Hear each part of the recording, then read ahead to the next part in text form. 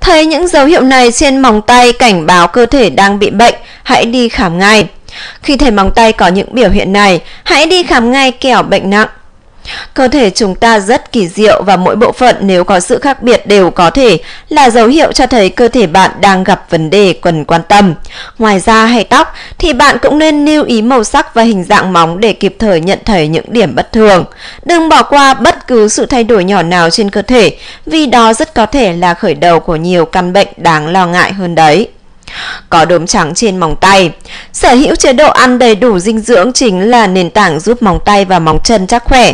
Thế nên một khi cơ thể đang thiếu hụt nhiều loại vi lượng như kẽm, canxi, vitamin trầm trọng thì móng tay sẽ xuất hiện các đốm trắng. Cách tốt nhất để loại bỏ những đốm trắng này chính là cung cấp đủ dinh dưỡng cho cơ thể. Bạn có thể uống sữa để bổ sung canxi và protein, ăn rau củ quả để nạp thêm các khoáng chất quan trọng. Thứ hai, móng tay cong quặp xuống. Theo tổ chức nghiên cứu ung thư Anh xác nhận rằng móng tay có hình dạng như dùi đánh trống hoặc cong quặp xuống luôn là dấu hiệu của ung thư phổi.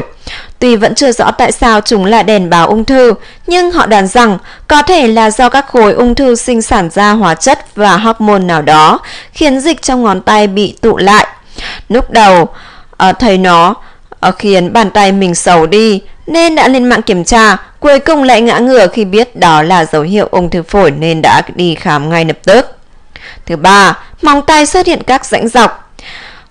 Theo tiến sĩ Samantha Ellisman, chuyên gia tư vấn da liễu, chia sẻ trên Health, móng tay có rãnh dọc thường là dấu hiệu cho thấy cơ thể bị thiếu chất nêu huỳnh.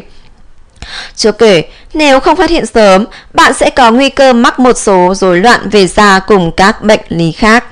Thỉnh thoảng, những đường rãnh dọc này xuất hiện ở những người suy dinh dưỡng hoặc đang trong giai đoạn lão hóa. Lúc này, việc đầu tiên bạn cần làm chính là bổ sung chất lưu huỳnh thông qua các thực phẩm như thịt, gia cầm, trứng, sữa.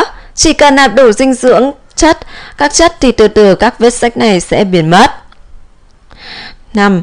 Móng tay biểu hiện sức khỏe với hình bán nguyệt lớn. Thông thường, mọi người chúng ta đều có hình bán nguyệt trên móng tay, mặc dù không phải móng của ngón tay nào cũng có. Nhiều người có thể nhìn thấy hình bán nguyệt trên móng của ngón tay cái. Thoạt nhìn hình bán nguyệt này như là một bộ phận của móng tay, nhưng trên thực tế thì chúng thuộc phần da ngay dưới móng tay. Một số bán nguyệt bình thường khỏe mạnh sẽ có hình lưỡi liềm màu trắng ngà và cao khoảng 1/5 độ dày của móng tay. Nếu bạn nhận thấy hình bán nguyệt có kích thước lớn hơn bình thường thì có thể bạn đang gặp vấn đề với gan đó. Cảm ơn cả nhà đã lắng nghe video của Pi. Cả nhà đừng quên ấn like và đăng ký kênh để nhận được những thông tin mới nhất về các video tiếp theo. Xin chào và hẹn gặp lại.